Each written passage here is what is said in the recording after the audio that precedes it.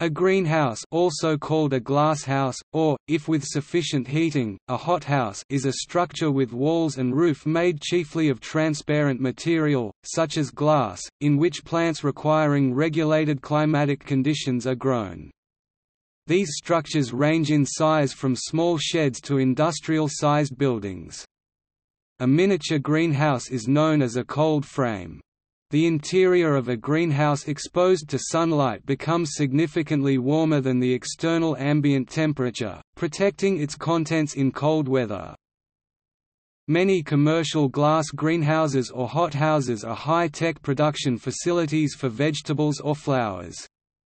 The glass greenhouses are filled with equipment including screening installations, heating, cooling, lighting, and may be controlled by a computer to optimize conditions for plant growth.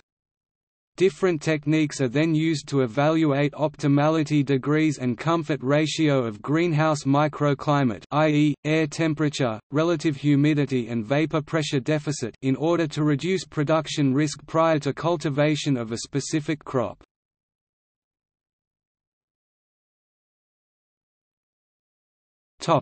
History. The idea of growing plants in environmentally controlled areas has existed since Roman times. The Roman Emperor Tiberius ate a cucumber-like vegetable daily.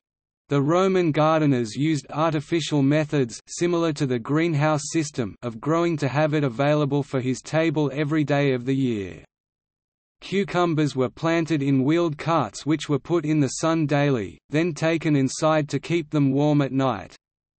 The cucumbers were stored under frames or in cucumber houses glazed with either oiled cloth known as speculara or with sheets of selenite aka lapis specularis. According to the description by Pliny the Elder, the first description of a heated greenhouse is from the Sanga Yorick, a treatise on husbandry compiled by a royal physician of the Joseon dynasty of Korea during the 1450s, in its chapter on cultivating vegetables during winter. The treatise contains detailed instructions on constructing a greenhouse that is capable of cultivating vegetables, forcing flowers, and ripening fruit within an artificially heated environment, by utilizing ondol, the traditional Korean underfloor heating system, to maintain heat and humidity, cob walls to insulate heat, and semi-transparent oiled hanji windows to permit light penetration for plant growth and provide protection from the outside environment. The annals of the Joseon dynasty confirm that greenhouse-like structures incorporating ondol were constructed to provide heat for mandarin orange trees during the winter of 1438. The concept of greenhouses also appeared in the Netherlands and then England in the 17th century, along with the plants. Some of these early attempts required enormous amounts of work to close up at night or to winterize. There were serious problems with providing adequate and balanced heat in these early greenhouses. The first stove-heated greenhouse in the UK was completed at Chelsea Physic Garden by 1681. Today, the Netherlands has many of the largest greenhouses in the world, some of them so vast that they are able to produce millions of vegetables every year. The French botanist Charles Lucien Bonaparte is often credited with building the first practical modern greenhouse in Leiden, Holland, during the 1800s to grow medicinal tropical plants. Originally only on the estates of the rich, the growth of the science of botany caused greenhouses to spread to the universities. The French called their first greenhouses orangeries, since they were used to protect orange trees from freezing. As pineapples became popular, pineries, or pineapple pits, were built. Experimentation with the design of greenhouses continued during the 17th century in Europe, as technology produced better glass and construction techniques improved. The greenhouse at the Palace of Versailles was an example of their size and elaborateness. It was more than 150 meters (490 feet) long, 13 meters (43 feet) wide, and 14 meters (46 feet) high. The golden era of the greenhouse was in England during the Victorian era, where the largest glasshouses yet conceived were constructed, as the wealthy upper class and aspiring botanists competed to build the most elaborate buildings. A good example of this trend is the pioneering Kew Gardens. Joseph Paxton, who had experimented with glass and iron in the creation of large greenhouses as the head gardener at Chatsworth, in Derbyshire, working for the Duke of Devonshire, designed and built the Crystal Palace in London, although the latter was constructed for both horticultural and non-horticultural exhibition. Other large greenhouses built in the 19th century included the New York Crystal Palace, Munich's Glaspalast and the Royal Greenhouses of Laeken (1874–1895) for King Leopold II of Belgium. In Japan, the first greenhouse was built in 1880 by Samuel Cocking, a British merchant who exported herbs. In the 20th century, the geodesic dome was added to the many types of greenhouses. Notable examples are the Eden Project, in Cornwall, the Riddale Institute in Pennsylvania, the Climatron at the Missouri Botanical Garden in St. Louis, Missouri, and Toyota Motor Manufacturing, Kentucky. Greenhouse structures adapted in the 1960s when wider sheets of polyethylene film became widely available. Hoop houses were made by several companies and were also frequently made by the growers themselves. Constructed of aluminum extrusions, special galvanized steel tubing, or even just lengths of steel or PVC water pipe, construction costs were greatly reduced. This resulted in many more greenhouses being constructed on smaller farms and garden centers. Polyethylene film durability increased greatly when more effective UV inhibitors were developed and added in the 1970s. These extended the usable life of the film from 1 or 2 years up to 3 and eventually 4 or more years. Gutter-connected greenhouses became more prevalent in the 1980s and 1990s. These greenhouses have 2 or more bays connected by a common wall, or row of support posts. Heating inputs were reduced as the ratio of floor area to exterior wall area was increased substantially. Gutter-connected greenhouses are now commonly used both in production and in situations where plants are grown and sold to the public as well. Gutter-connected greenhouses are commonly covered with structured polycarbonate materials, or a double layer of polyethylene film with air blown between to provide increased heating efficiencies.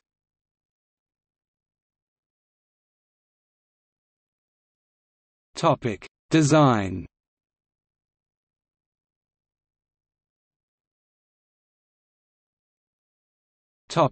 Theory of operation. The warmer temperature in a greenhouse occurs because incident solar radiation passes through the transparent roof and walls and is absorbed by the floor, earth, and contents, which become warmer. As the structure is not open to the atmosphere, the warmed air cannot escape via convection, so the temperature inside the greenhouse rises. This differs from the Earth-oriented theory known as the greenhouse effect. Quantitative studies suggest that the effect of infrared radiative cooling is not negligibly small, and may have economic implications in a heated greenhouse. Analysis of issues of near-infrared radiation in a greenhouse with screens of a high coefficient of reflection concluded that installation of such screens reduced heat demand by about 8%, and application of dyes to transparent surfaces was suggested. Composite less reflective glass, or less effective but cheaper anti-reflective coated simple glass, also produced savings.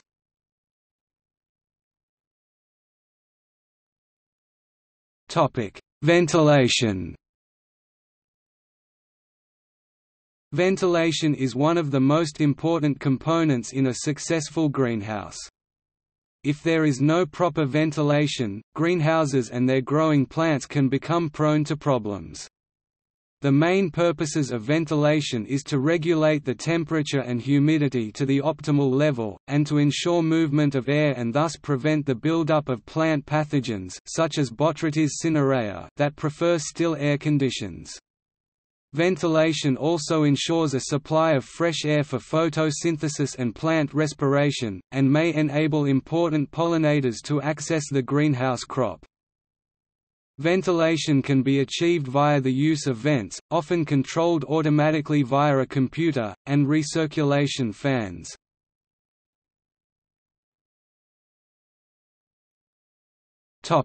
Heating and cooling. Heating or electricity is one of the most considerable costs in the operation of greenhouses across the globe, especially in colder climates. The main problem with heating a greenhouse as opposed to a building that has solid opaque walls is the amount of heat lost through the greenhouse covering. Since the coverings need to allow light to filter into the structure, they conversely cannot insulate very well. With traditional plastic greenhouse coverings having an R value of around 2, a great amount of money is therefore spent to continually replace the heat lost. Most greenhouses, when supplemental heat is needed, use natural gas or electric furnaces. Passive heating methods exist which seek heat using low-energy input. Solar energy can be captured from periods of relative abundance daytime, summer, and released to boost the temperature during cooler periods nighttime, winter. Waste heat from livestock can also be used to heat greenhouses, e.g., placing a chicken coop inside a greenhouse recovers the heat generated by the chickens, which would otherwise be wasted. Some greenhouses also rely on geothermal heating. Cooling is typically done by opening windows in the greenhouse when it gets too warm for the plants inside it. This can be done manually, or in an automated manner. Window actuators can open windows due to temperature difference or can be opened by electronic controllers. Electronic controllers are often used to monitor the temperature and adjusts the furnace operation to the conditions. This can be as simple as a basic thermostat, but can be more complicated in larger greenhouse operations.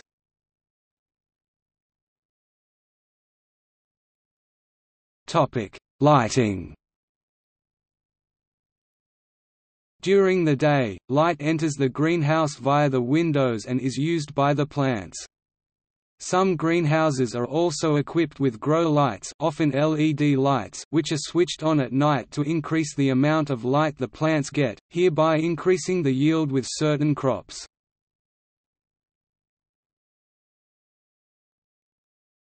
Topic: Carbon dioxide enrichment. The possibility of using carbon dioxide enrichment in greenhouse cultivation to enhance plant growth has been known for nearly 100 years. After the development of equipment for the controlled serial enrichment of carbon dioxide, the technique was established on a broad scale in the Netherlands. Secondary metabolites, e.g., cardiac glycosides in Digitalis lanata, are produced in higher amounts by greenhouse cultivation at enhanced temperature and at enhanced carbon dioxide concentration. Carbon dioxide enrichment can also reduce greenhouse water usage by a significant fraction by mitigating the total airflow needed to supply adequate carbon for plant growth and thereby reducing the quantity of water lost to evaporation.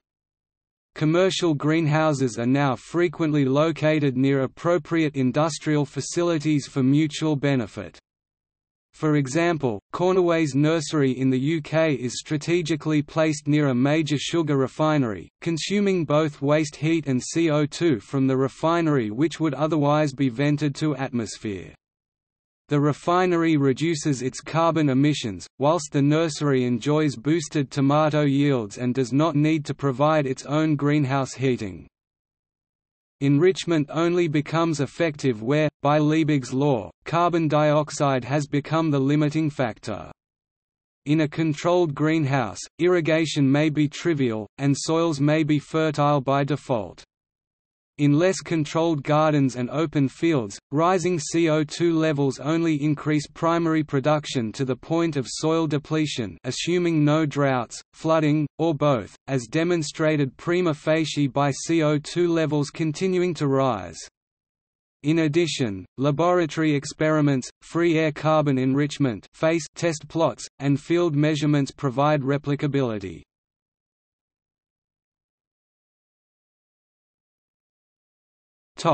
Types. In domestic greenhouses, the glass used is typically 3 mm or 1/8 horticultural glass grade, which is good quality glass that should not contain air bubbles, which can produce scorching on leaves by acting like lenses. Plastics mostly used are polyethylene film and multi-wall sheets of polycarbonate material, or PMMA acrylic glass. Commercial glass greenhouses are often high-tech production facilities for vegetables or flowers.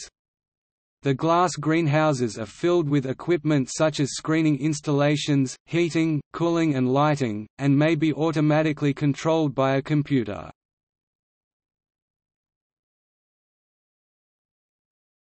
Dutch light. In the UK and other northern European countries, a pane of horticultural glass referred to as Dutch light was historically used as a standard unit of construction, having dimensions of 28 3/4 by 56 inches approx. 730 mm by 1422 mm. This size gives a larger glazed area when compared with using smaller panes such as the 600 mm width typically used in modern domestic designs, which then require more supporting framework for a given overall greenhouse size. A style of greenhouse having sloped sides resulting in a wider base than at eaves height and using these panes uncut is also often referred to as of Dutch light design, and a cold frame using a full or half pane as being of Dutch or half Dutch size.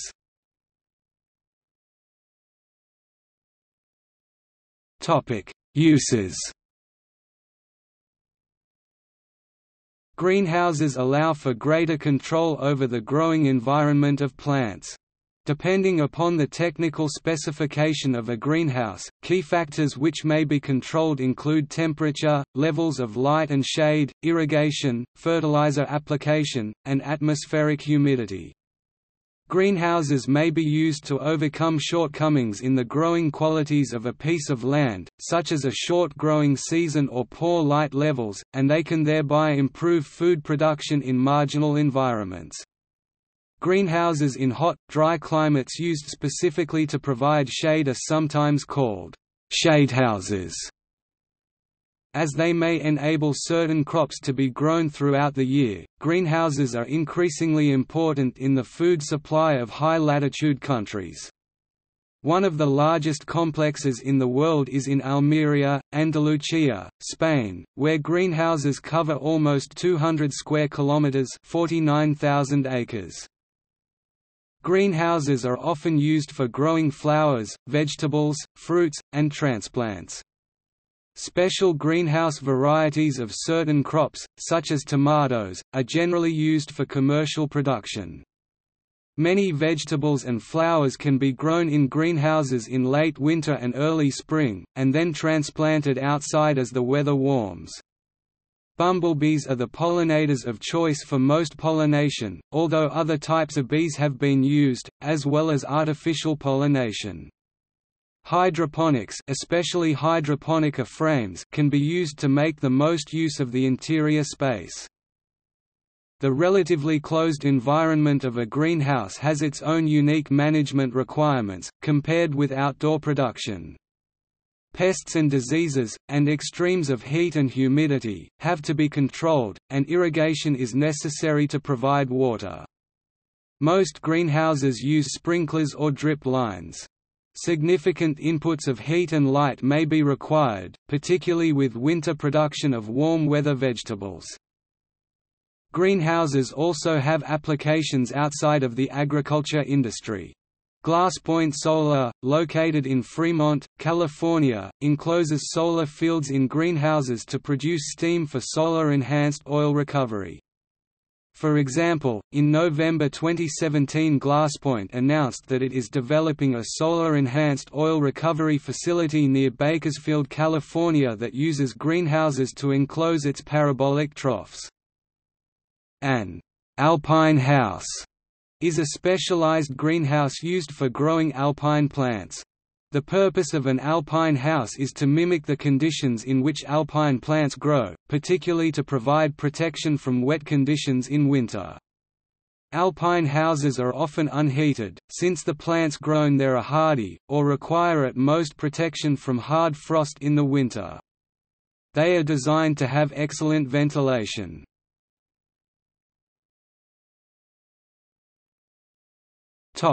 Adoption. Worldwide, there's an estimated 9 million acres of greenhouses.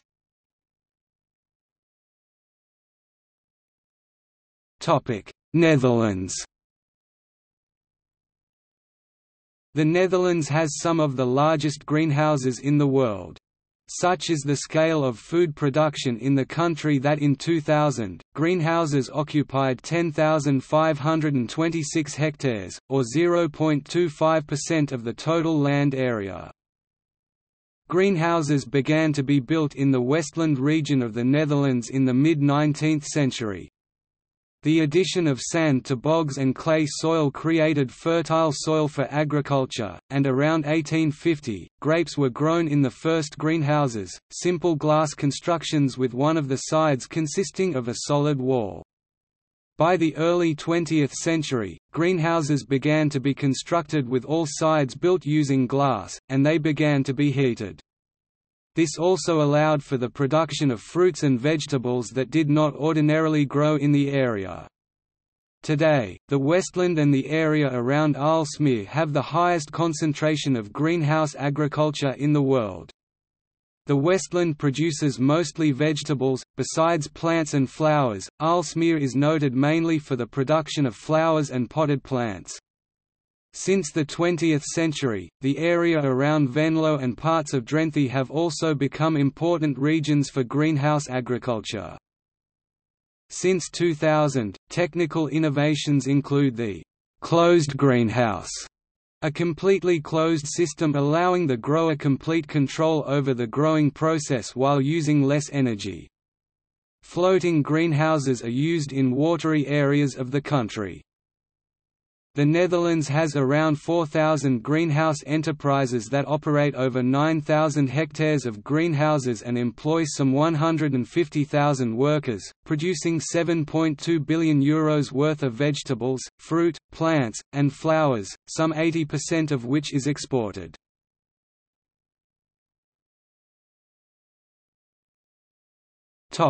See also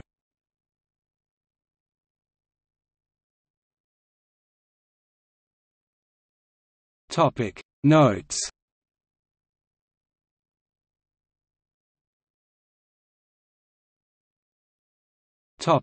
Bibliography.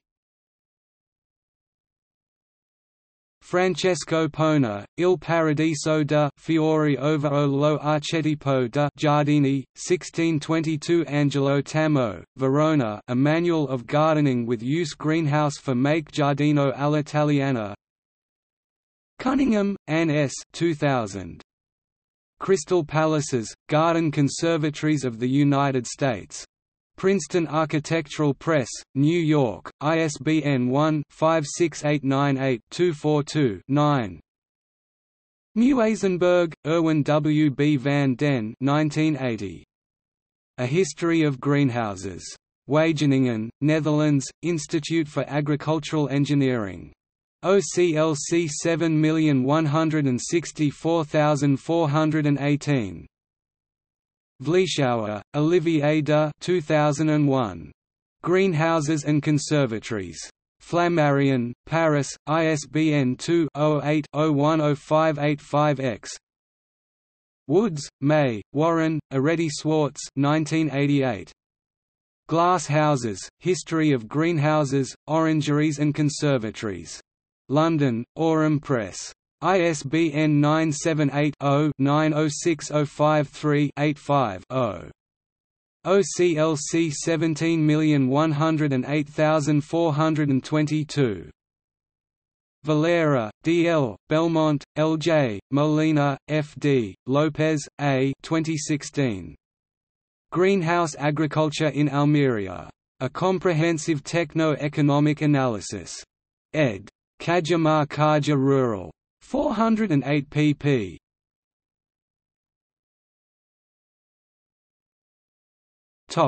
Further reading. Bakker, J. C.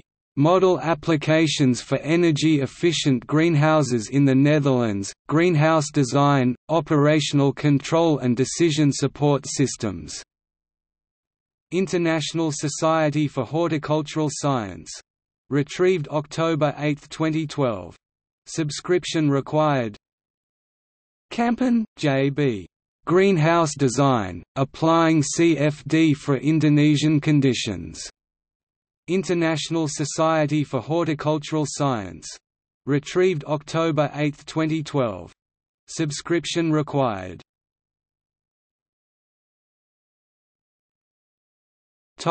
External links. Media related to greenhouses at Wikimedia Commons.